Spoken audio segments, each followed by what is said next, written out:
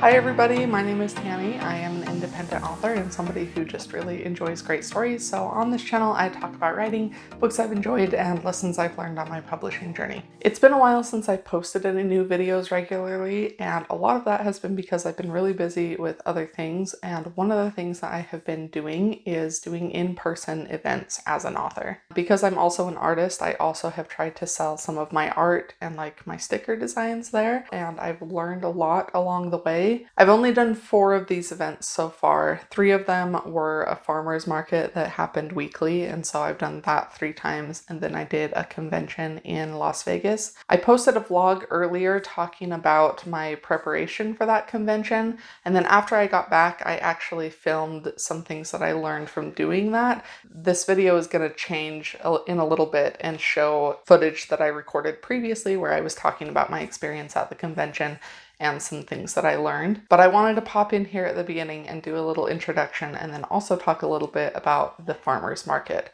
So I will put the stuff about the farmer's market at the end since I did that later, but let's talk about the convention a little bit and some of the things that I learned there. Today is Saturday, November 12th, so the convention that I did was last weekend. Overall, I had a really good experience. I did have a friend come up to help me out and just kind of sit with me and keep me company, and she kind of wanted to learn what it was like to do an event like this, so Michelle Winkler came up and we had a lot of fun together just hanging out. And it was really helpful just to like have somebody to talk to, have somebody to watch my table if I needed to go to the bathroom or if I wanted to walk around and just stretch my legs, anything like that. So that is the first thing I would recommend, is that if you can bring somebody with you to sit at your table, definitely do that. It makes a big difference. Now, this did end up being kind of a smaller convention than what I had even expected. Like, I knew it was going to be small, but it was really small and the turnout was just not great. Unfortunately. I did spend quite a bit of time walking around and talking to some of the other artists and like authors and people there, and that really kind of seemed to be the general consensus. Nobody was doing super well on a financial level. I think everybody was kind of struggling to like make back their table fee and things like that. I did make back my table fee and about half of the hotel room that I paid for to stay there. That was not as much as I had hoped for, but like, I don't know, at least to make back the table fee was something. And I'm trying to look at it as more of a learning experience. So I think that's something else to keep in mind too when you do these events, is that like you don't always know how things are going to turn out. It might be super slow and it might not work out as well as you had hoped, but I think you can still kind of take advantage of just the opportunity to learn something or to network with other authors and artists who are there. Because it was my first convention, I did kind of mention that to a lot of the authors and artists that I talked to, and they were really willing to like share ideas and tips and advice, which I can use at the next convention I do, and so that was really helpful. Another thing that I thought really helped me specifically, and I know this isn't going to apply to every author, but it was really nice for me to also have art that I was selling, because a lot of the times the art would kind of catch people's eye and draw them in. And then there were some people who were also readers, and I was then able to talk to them about my books. Whereas if I had just had books, I'm not sure that I would have gotten as much attention. So I do think it's helpful to have something else, or like something that will like draw people in. Even if you're not selling art, I think like having character art on display from your books or other kinds of things like that might kind of catch people's eye as they're walking through the aisles. The other thing that worked out really well for me was the bundles that I put together with the entire Secrets of Peace series. That was an idea that I had gotten from another author, and that was really kind of eye-catching for people, and they really enjoyed like how nicely it was packaged. And so that ended up being a really good way to kind of just catch people's attention and let them know more about the books, and then they were more willing to like commit to buying the whole series as opposed to just one book. Also with the display, I do think it helps to have some kind of like vertical element. You know, I had like those vertical cube things that I put my books in and hung my art on, and that worked really well. I saw some people have like banners behind them, like if they were just selling books. That was a really good idea.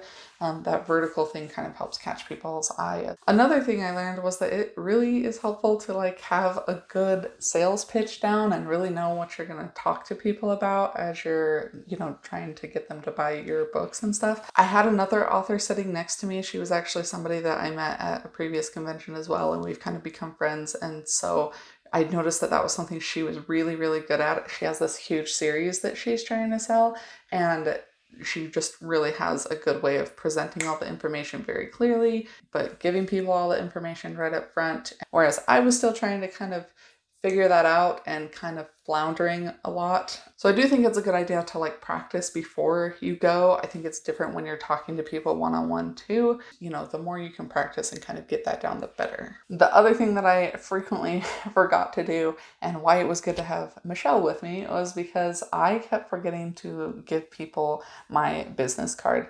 If they, you know, if I started talking to them or if they were just kind of looking at stuff on my table, I, a few times at the beginning, just kind of let them walk away. But then Michelle reminded me to, you know, you should give your business card to people as they're coming by. And I was like, yes, I should. That's why I have those. I also think it helps to like start out with a very basic question. Like, I think the question that the author next to me, Kayla, she was asking people, do you like fantasy books? Because all of her books are fantasy and she's got this big epic fantasy series. I started asking people just very simply, do you like to read? Because sometimes they were stopping to look at my art. And also I have books in multiple genres, so I don't want to like specify one. But then if they, you know, answered yes, then I could start talking to them about, you know, what genres do you like to read? I have these books, some are fantasy, some are like science fiction. I have this little microfiction collection that's really short and easy to get through if you don't have a lot of time to read. And then also if they're not big readers, I would ask them sometimes if they like audiobooks, and just mention the fact that, you know, I have a couple of books that are available as audiobooks if they would rather check those out. Something else I learned from Kayla, she had these cards that had download codes for her ebooks so that they could go in and put that in and she could sell ebooks directly to them. So that means that I'm pretty sure she sees all of that money from the ebook sales, and it's kind of an easier sell, especially where she has that big long series. It's an easier sell to get people to buy the ebook for, you know, $25 for the entire series, as opposed to like the physical book, which are a lot more expensive. So that's something that I might do next time. I think she did those through, like, I want to say BookFunnel. It is a really good idea to have cash because some people will want to pay with cash. So, you know, make sure you have like 1s and 5s and things like that, smaller bills to break down if you need to. I also just got the little free Square Reader. One thing that my friend Kayla suggested that I ended up doing was to go ahead and put the cash sales into the Square Reader as well. There's an option to do that. And that just makes it a lot easier to kind of keep track of everything that you're selling, especially because at the end of the day, we then had to pay taxes and calculate like what percentage of our sales we needed to pay in taxes. So that was helpful. I do want to do more events like this in the future, even though it wasn't the most productive thing for me financially. It was just like really validating for me to see people be interested in the stuff that I make, whether it was my books or especially my art. I am a much more confident writer than I am an artist. I always have been. And so like when people don't like my books or when people, you know, decide that my books are not for them, that doesn't bother me anymore, really. It's fine. There's still like certain criticisms that get under my skin a little bit and kind of get to me. But I also like really stand by my books and my writing and the decisions that I make when telling those stories. Whereas with my art, I feel like I don't know what I'm doing with art a lot of the time. So I'm just very self-conscious about it. But I did have a lot of people walk by and like really enjoy my art and like kind of their faces lit up when they see it. And they thought that the stickers were really cute and they, you know, just made really nice comments and were like very warm and like just nice about it. And that made me really happy. And I definitely think that if I do another convention, I will be putting up my art and my books as well, just like I did this time.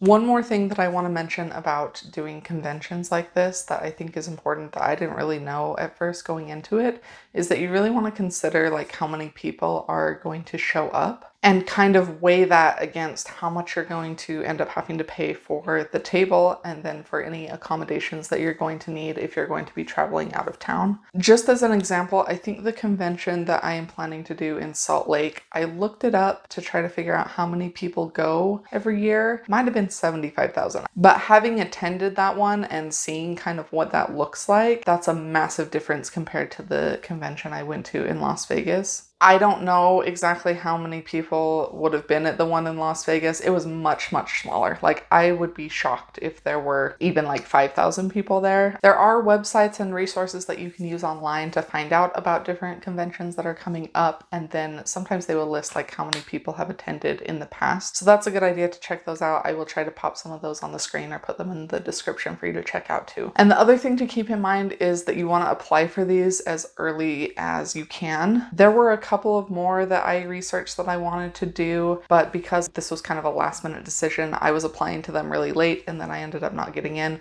So I am kind of trying to keep a better eye on that this year and make sure to apply sooner when they open up for applications. All right, now let's talk about doing the farmers market, because like I said, I did do that a few times in December. So the farmers market was also something that I kind of decided to do last minute, mostly because I wasn't even aware that we had a farmers market until very recently. And even then I kind of wasn't sure about doing it because the farmers market obviously draws a very different crowd than you might find at a convention. I write science fiction and fantasy, so it kind of makes sense for me to go to conventions where there are a lot of people who are very into science fiction and fantasy and kind of nerdy people who might be, you know, more likely to read books and enjoy the fan art that I have and things like that. Whereas at a farmer's market, you kind of just get like a mix of anybody and everybody who decides to show up that day. It is a lot of older people too, especially because I live in a community where we have a lot of older people who will come down and stay for the winter. And so I did the farmers market in December, so we do have just like a lot of older people who are here right now for the season. And honestly, that's not like specifically the demographic that I write for. A lot of my books are more YA and have content that I'm not sure would be like the most appealing to older readers. Not that older people can't read science fiction and fantasy, but I think it's kind of hit or miss. It kind of depends. I was a little nervous about doing the farmers market for that reason and not really knowing who would even be interested in my books. However, the table fee was really cheap. For an artist table at my farmers market, it was only like $35. So at that point, even if I sell just a few books, I've already made my table fee back. Something else you'll want to consider is that sometimes they do make you pay for like insurance. So at my farmers market, I did have to pay for insurance,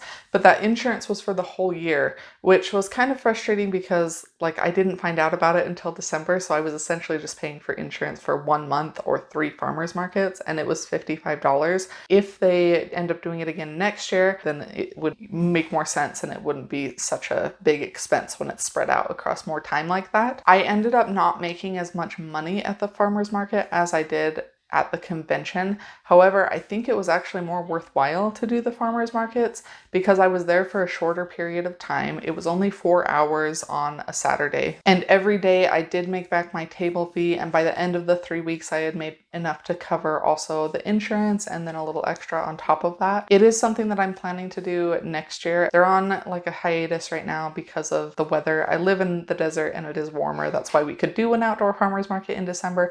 But it was really, really cold those 3 weekends. And I think that also kind of impacted how many people showed up. So that's another thing to keep in mind is like, what is the weather going to be like the day that you're doing the market? Because if it's cold and miserable, like a lot of people just won't come out. The last weekend that we did it was the nicest day. And I think because it was a nicer day and it was sunny, and also it was the last farmers market of the year, I think that drew more people out. And that was the best day that I had the 3 weekends that I did it. I also really liked the idea of doing something smaller like a farmer's market because it does give you an opportunity to kind of refine your sales pitch, I guess, and the way that you want to talk to people about your books and the way that you engage people as they're kind of walking by. It was just a really good opportunity for me to practice some of those things because I'm still not very good at it. It's still really hard for me to talk about my stuff and like sell my stuff, but it is a good way to practice in kind of a more low-key, less stressful kind of environment. Also, it's a really good idea to remember to bring water and snacks because you are going to be sitting there for a long time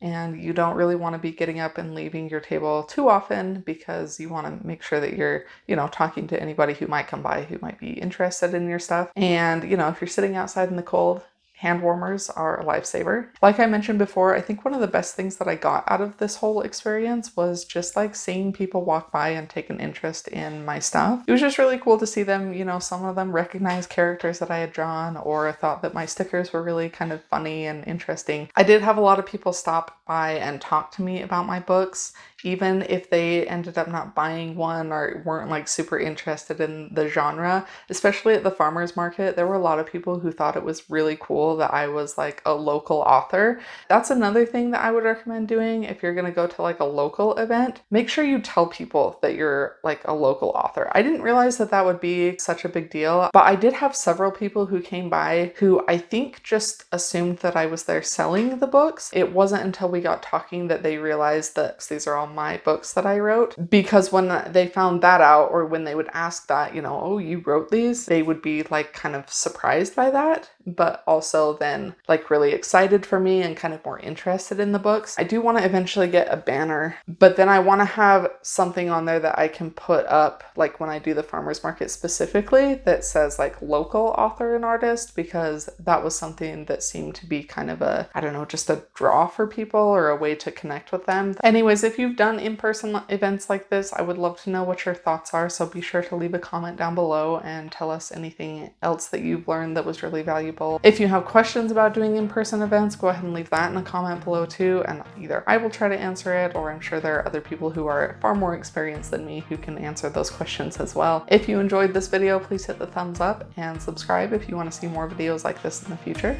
I hope you guys have a fantastic day, and I will see you next time. Bye.